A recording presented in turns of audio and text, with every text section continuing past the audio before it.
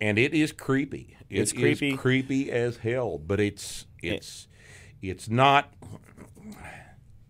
It's just not. I mean, nothing's going to be to the level of The Exorcist. No, and I don't think that this movie is particularly trying to scare the shit out of you. There are some very scary scenes in it. Yeah, the first time you actually see the witch with the little kids when they're boarded up into the barn. Yeah, that scene is fucking scary. Yeah, that is disturbing. You see an old crone sucking blood from the udder of a milk goat. Yeah, it's a disturbing. When scene. you'd seen, and this is a recurring theme in lots and lots of Northern European stories, you come across in the woods a young, beautiful girl, right?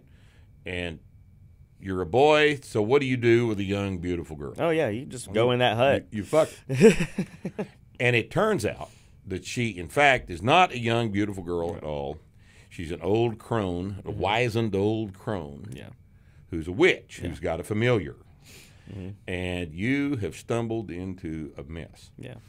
And this is a recurrent theme throughout Northern European literature, and it's in lots and lots of Norse myths, and it's a they worked this thing into this plot very, very nicely. Yeah. Whenever to backtrack to the beginning of the film, whenever the baby disappears, it immediately cuts to the scene of the witch grinding the baby up into a paste to rub on her body and then rub on her stick to fly. Flying ointment. Yeah, flying ointment. And flying ointment. That's fucking disturbing. It was once you see this a couple of times and you realize that's what she's doing.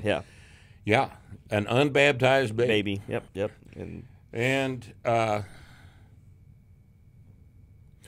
that's the thing gets weirder and weirder from there. You've got the demon in the person of a black goat, Black Phillip, and you've got the obnoxious little fucking twins. Oh man, you hated them.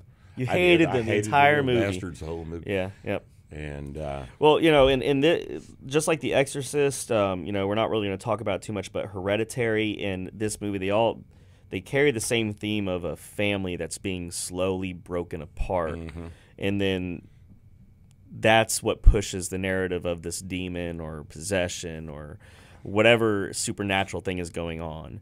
If the family could only just hold itself together, then this bad shit probably wouldn't happen. And that's probably part of the story. Yeah. If you can break down the family, then you can break down anything. Because the family is the unit of society. Yeah. And if that glue comes apart, then everything else falls apart in its wake. Yeah. And you see this a lot in these types of movies.